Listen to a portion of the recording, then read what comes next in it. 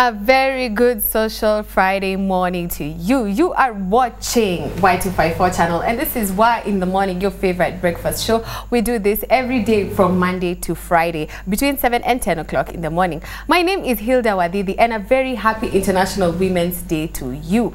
So now, in the spirit of the day and as we commemorate the day, I have some young people with me in studio who are advocates, and they're very young. Let me just put it like that, because I remember when I also wanted to become an advocate, I did not think I would be able to do it as early as they have. So a big congratulations to them, and it's about time I introduce them to you. The theme of this year's International Women's Day is advancement of gender equality and women empowerment. And the young people are here with us today to let us know what they're doing about this particular movement and why we should even have this conversation in the first place. So please, karibuni sana studio, introduce yourselves and make sure you let us know where you're coming from. Let me start with Georgina. So my name is Georgina Ayuma. I am 19 years old, a girl advocate under Plan International, and I'm also a youth advocate, so meaning that I'm advocating for both boys and girls, and majorly on girls, because I feel that it is time that we as girls stood up for what belongs to us, stood up for our rights, for us to be represented and for us to be seen by other people. Thank you. Okay, I'm Kevin Otieno. I'm a student at the University of Nairobi taking medical lab. I come from Bondo in Thea County. I'm a youth advocate. Before I joined Plan, I did some youth stuff with the girl child in Garissa County and in Migori County in Kuria. And then earlier this year, with a team, I had a team. It's called the Society of Central Sakwa Scholars. Yeah, we did some youth program assisting girls, and then I had a plan. I decided to partner with them. So currently we are doing several projects. We are empowering girls deep down in the village. At the same time, the young mothers, we look for young mothers in the village, and we empower them. We advise. Some of them are taking that to school through the aid of Plan International. Okay. Yes. All right. You said? Yeah. I'm Kamara Newton from Tharaka-Nithi County, a youth advocate, currently studying at Meru campus, pursuing mass media and communication.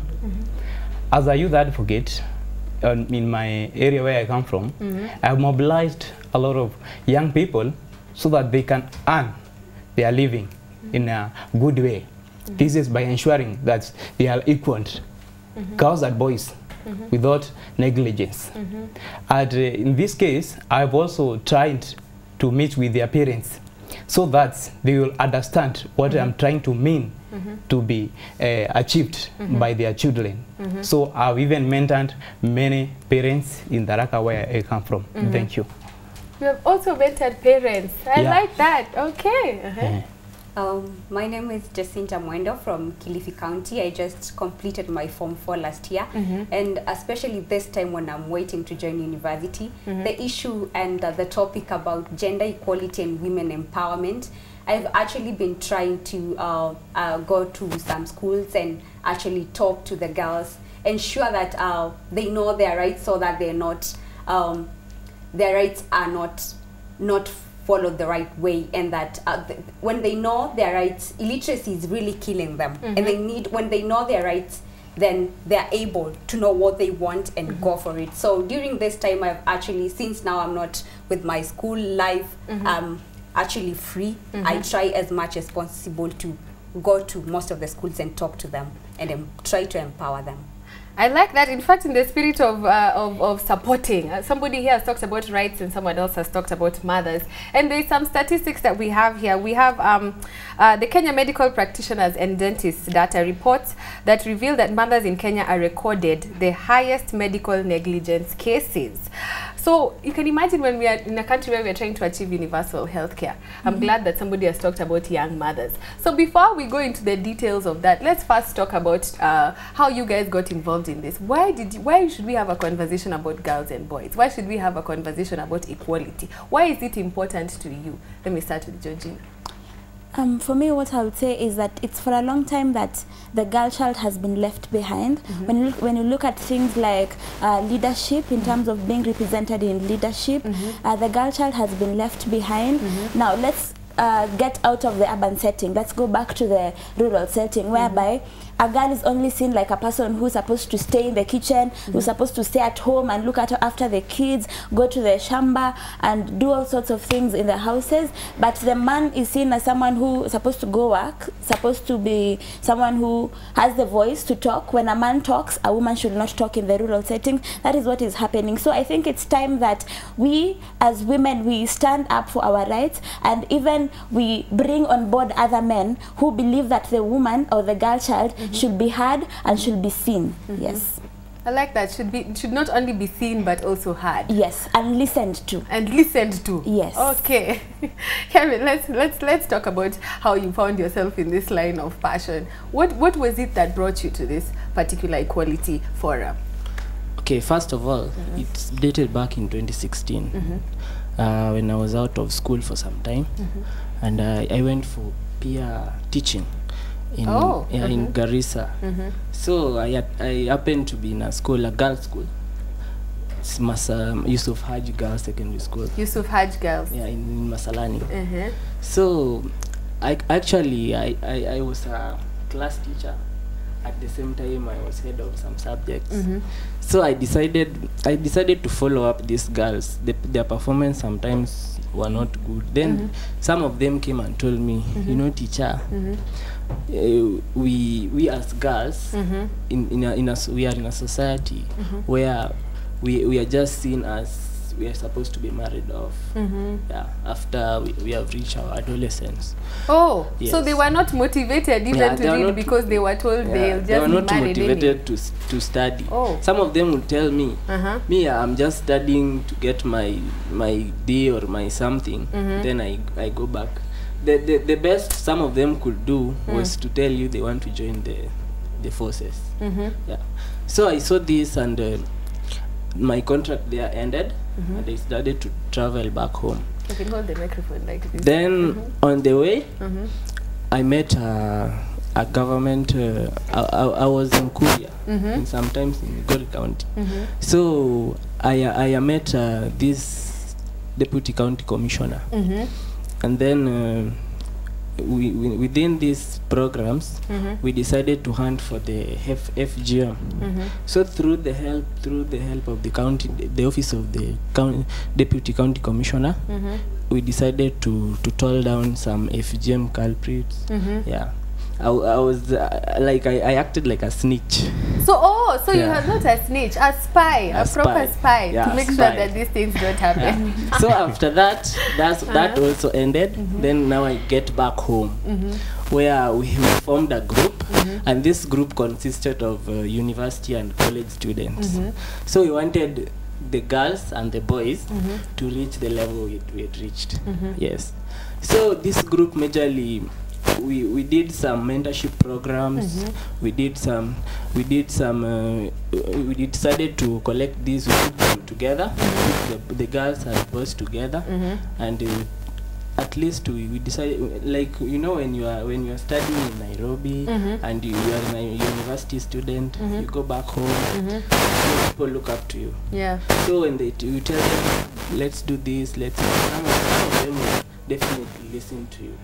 So we used this platform and look for our other fellow students from other universities that reside within our community. So here came Plan International. Since we had no finance, we were just students.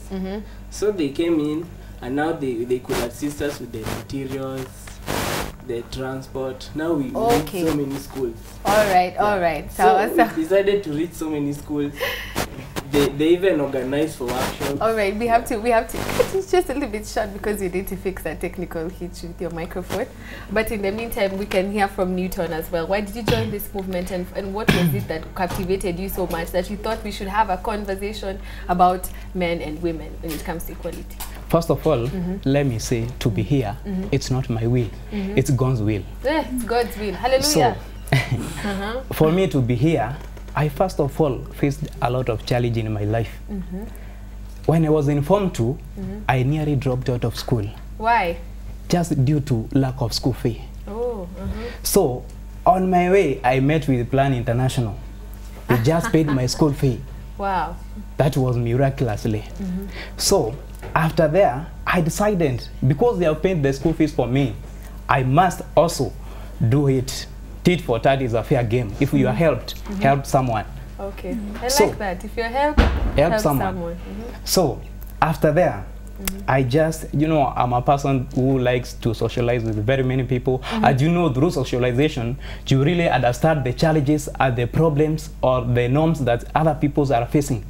So as a person of interest, I just interacted with very many people, especially youth, and I heard that they have a lot of fear in their heart, such that they are saying some works are meant for men. These works include mechanic and the wiring. They say that these ones belong to men. And in my case, where I come from, again I see that there is a lot of female genital mutilation. This one motivated me a lot, so that I can encourage these girls that they can be equal to boys. This work that we are saying that is meant for men, they can also do them and earn their living. This female genital mutilation, whereby a girl, when is mutilated, she drops out of school because she becomes an adult. And you see that she messes up with life. So I just mentor them and tells them that they can also achieve more in this life. So that's why I was motivated in this work of being a young person ambassador. Yeah. I would like to, well, let me first go to Georgina first. Let's talk to Georgina. Then I'll ask you the question I really want to ask. Okay, so Georgina, let's go. Jacinta. Jacinta, sorry. Oh God, Georgina is on this side. Okay, so this actually started when I was in primary school. That was in the year 2015. I was still in class 7, class 8. So we had to give the speech for, there were people from the Children's Assembly in my county, so they needed me to join the Children's Assembly. Children's Assembly. You were a member of the Children's Assembly. Yes, I was. I'm proud of you. Thank you. So I had to give a speech for them to confirm my confidence that I can really express myself in public. I can now speak in front of so many people. And you see, girls in my school were so much afraid, and they were like, will you really do it? Are you going to do that? Are you sure you'll do it? And I said, since I was the one chosen by the head teacher, I'll make sure I will not let him down. So I had to go there, and actually I made it, went to the Children's Assembly, and then time came when I had to vie for the clerk seat, and I lost because I was unable to campaign for myself. Why were you unable to campaign for yourself? And who was your what do you call it? Your running mate? Yes, your running mate or your rival. What was it? Was it a boy? Or was there any discrimination? What was happening? What I remember, it was a girl, but she came out so strongly, more than I was. I just admired her courage and the way she could campaign for herself, and there I was, and I could not, you know, do that. But I said, it's not yet over. There have to be a reason for me to be here, because I never actually dreamed for myself to be in that place. And then an opportunity came for Plan. They needed 2 girls from my county to actually be in Nairobi. We had some votes because we had to adopt the SDGs to replace the Millennium Goals. So I actually got the opportunity, myself and some girl in Bondo. So we went, and the experience was just nice. And that actually, it builded my confidence more and more and more. It really built my confidence. And from there, I just thank God for that opportunity, and I thank Plan International, because it has just been a journey, not so smooth, a tough one, but still we thank God. Congratulations and a big thank you to Plan International. It appears you're making a change for the young people in this country. So let's talk about some of the, in fact, I think I want to start with the boys for this question, because I know the ladies will have a lot to say, but I'd like to hear from the boys first. Kevin, let's talk to you kidogo. When you decided you want to pursue this issue of women, when you identified that those girls had no hope and what have you, and you decided to even become a spy, you know, to go the extra mile to make sure that this thing is sorted, what kind of backlash did you get from your fellow men and from the society in general? What roadblocks did you meet? Did you face any discrimination, and what was it? Apparently, I've never faced any. But the question people come about, why you talk of ladies, you talk of women, and then you are a man. Yes. I just just want to know how you respond to this question. I respond in this way.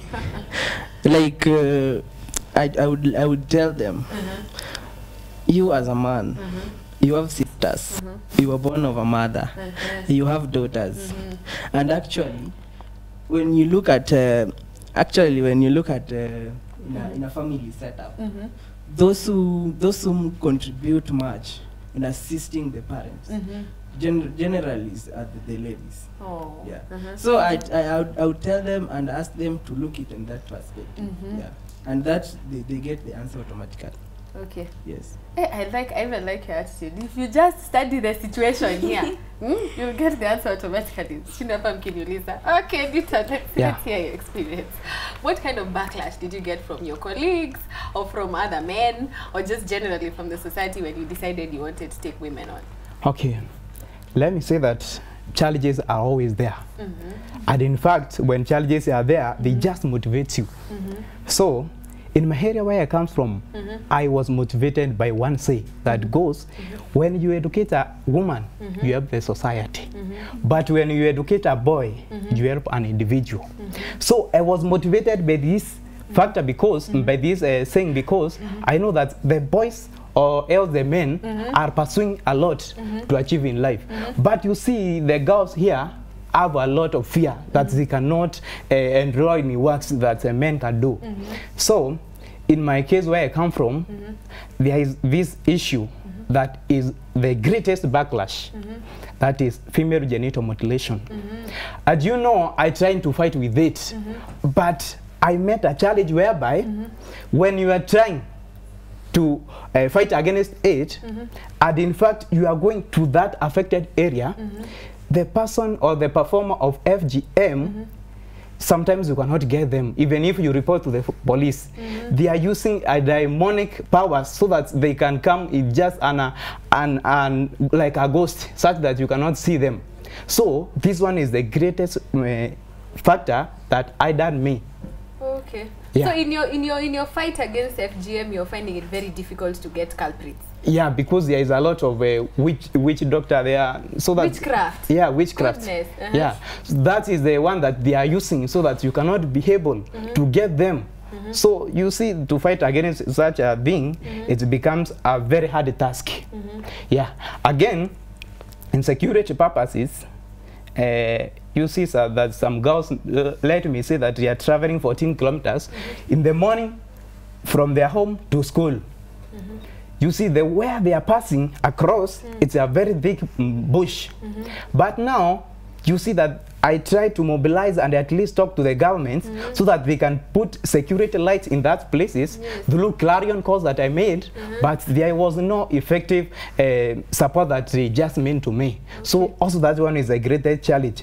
Another challenge that I met across, trying to ensure that there is no gender bias, is that some parents do not want to believe in me. They are just filled up in their, with a lot of culture in their minds, such that when you try to say that, let's say the FGM, they will say no. In Daraka, that is whereby we are trying to conserve our culture. Yeah.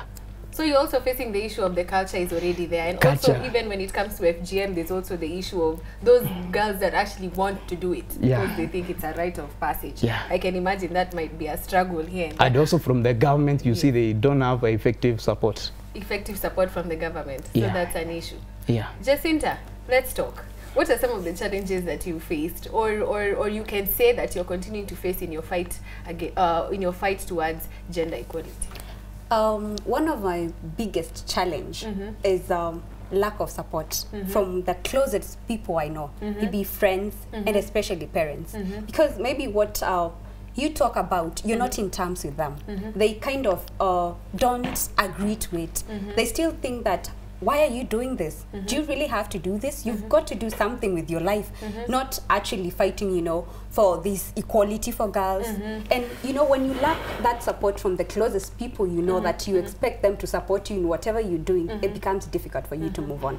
So you'll not go ahead and seek support from strangers. It has to start from the closest people actually with you. And again, is the support from actually fellow girls. Sometimes they don't, it's hard for them to understand what you're doing. You try to explain to them, but it's hard for you to join you in the fight and actually to move on with you. So, yeah. I like the fact that you mentioned that. That's a very big problem, and that's also the issue. Where that's also something else that men feel like that's our problem as ladies, because even us, we tend to misbehave sometimes when it comes to support. However, let's talk to Georgina. Let's hear. When it came to your experience with the ladies and what have you, it's gender equality. We have to balance even the boys. So since the boys have been gracious enough to talk about the challenges that the girls are facing, Jacinta, you're next, by the way, so you better prepare for this one. What do you think are some of the challenges that the boy child is facing that you can do something about? Challenges that the boy child is facing. Let me see. You have to think about it. Yes, you have to think about some things because you've never thought about them.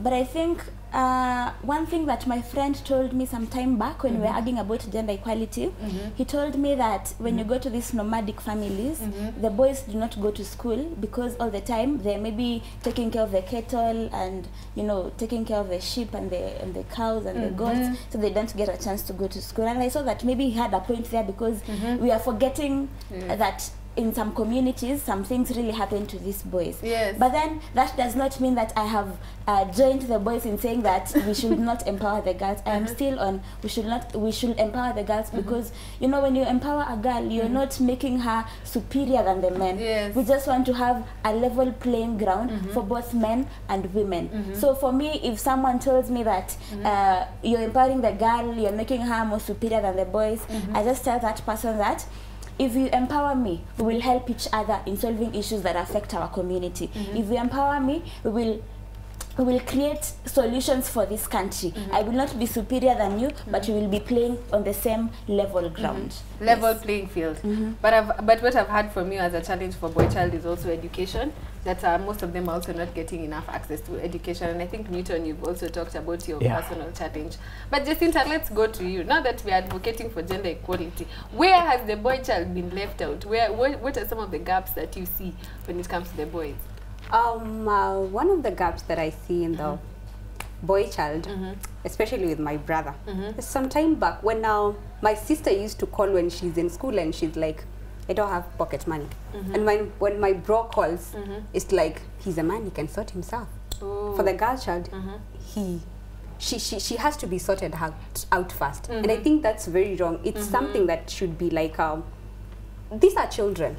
All of them are, the boy, the girl, they are children. Yes. So you don't need to say like, the girl needs a lot of security, and while for the boy, he doesn't need much security. He can actually go to the marketplace and stay for whatever time. Something bad could happen to him. Yes. He's also a child, so we've got to protect both. And what, as we are saying, we're trying to create a level playing ground for all of us. So it's something that should be taken care of. I like the fact that you said that, from what I've gotten from you, that it starts at home also. When we start dividing, we have biasness towards girls, towards boys, then people grow up with this mentality that we are different and we cannot be the same. So as much as... Just a minute. And yes. Just to add on what Jacinta has said, I think the biggest gap is that we are educating the girl on why we should empower her, and we are not educating the boy on why we should empower the girl. So the boy child is left behind to just have a very funny mental picture of empowering the girl. So I think as we are also empowering the girls, the boys should also be educated on the importance of empowering the girl child. Yes. Again, I like that. That's where you see that we have somehow concentrated in equality, in ensuring that the girls have been equal to boys, and we have failed to realize that even the boys want maximum concentration. So that's why you see that in the streets, most of the people that you see that they have dropped out of schools, taking glues and several drugs, you see they are boys. This is because we have tried to concentrate to girls much, and then we have forgotten that even the boys want also that care. In my case, I met a boy who was kidnapped by an old woman.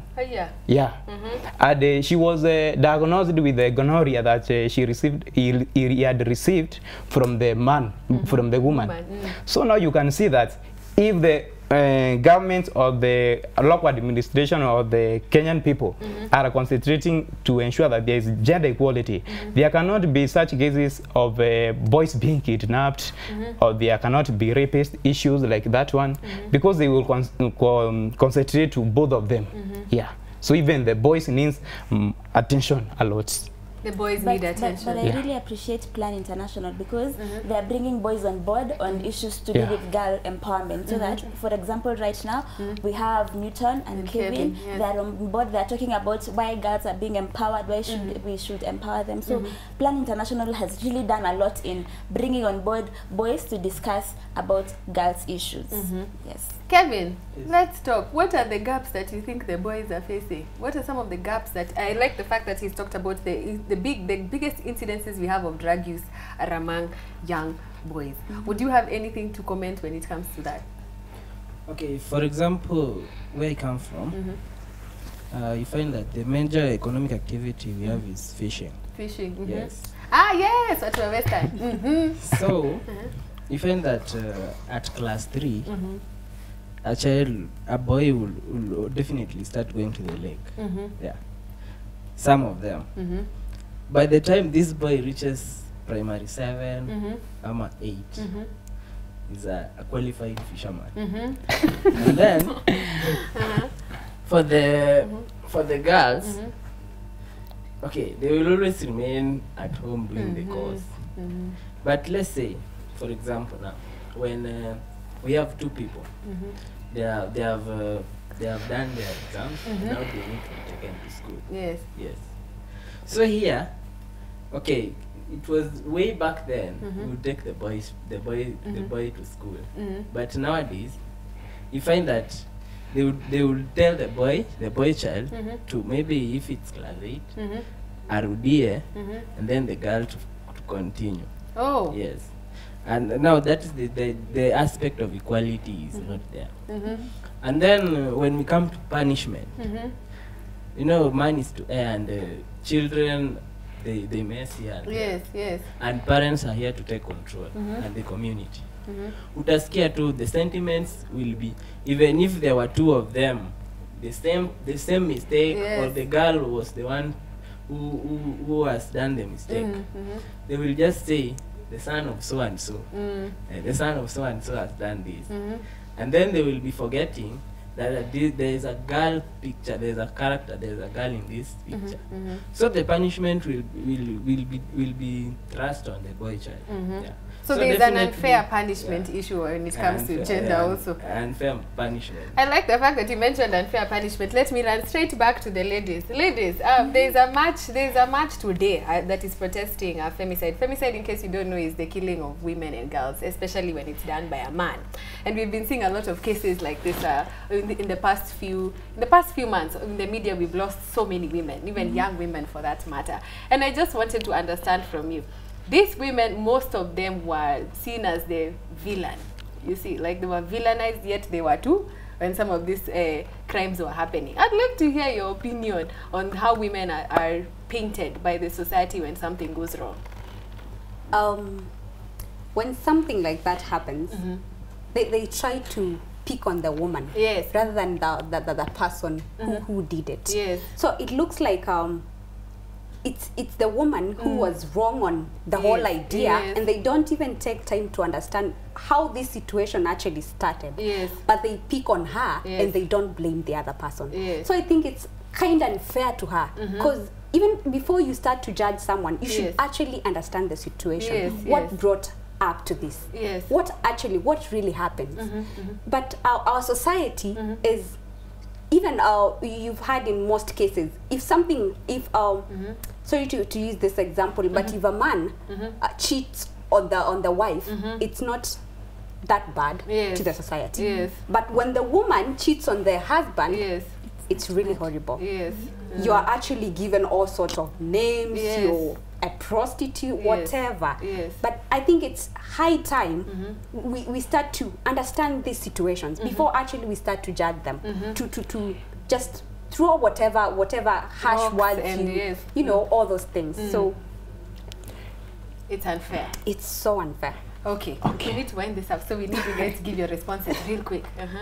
Okay, let me say that though we are saying that sometimes the women are being killed, you see that kuna msemo wa Kiswahili usemao mtoto mleavyo ndivyo akuavyo. So you cannot tell me that you are a parent. That's why we are Plan International is introducing the youth to mentor the rest, to start from the grassroots. When the child is born, he is mentored on the principles and the discipline that he is supposed to follow, so that he cannot meet himself entering in such a pit of problems or struggles in life. That's why I'm saying, as a parent, you need to have a lot of mentorship sessions with your child. Both of them, your daughter and your son? Both of them. Okay, great. All right, Kevin, quickly. We'd like to hear your comment when it comes to the current deaths and the unfair punishment or reputation or punishment. Oh wait, in fact, you're the one who brought it up. Let me start with Georgina. I'd just like to give an example. If a lady dressed in a very short skirt, and then she goes out there and by mistake she's defiled. Maybe she's under 18. By mistake, there's no mistake. Anyway, she is defiled. Unfortunately, she is defiled. People will say, why was she in a short dress? Yes. What time was it? Where was she going? Yes. So the society tends to come up with so many things to cover up for a mistake of someone, a mistake that someone has done. So in my own opinion, I would say that before you judge someone, before you say anything, before you start asking so many questions, understand the dynamics of that situation. Understand what happened. Understand the rights. If I am defiled, I am defiled. There's no there's nothing that can be compromised there. My dressing, where I am going, what time is it, it will still remain that I am defiled. So the society should really be keen on whatever they're saying whenever something happens, who they point their fingers to, and let them be knowledgeable. I don't know who will give them this knowledge, but I hope and pray that one day in future, the youth of this country will stand up and tell the society what things are right and what things are wrong. Yes. And how to be fair and balance in judgment. Okay, because it's about time we wind up this segment, Plan International. Thank you guys so much for coming to studio. And from what I've understood is, don't only raise your girls to be good women, also raise your sons so that even these girls can have good men around when that time comes. Indio. Anyway, thank you so much. I hope you enjoy your Social Friday. Please don't go anywhere. It's International Women's Day. We've had the young people here, the young men and women. A big congratulations to the boys who are standing with the girls when it comes to this particular fight. So please do not go anywhere. My name is Hilda Wadidi. Social Friday continues shortly.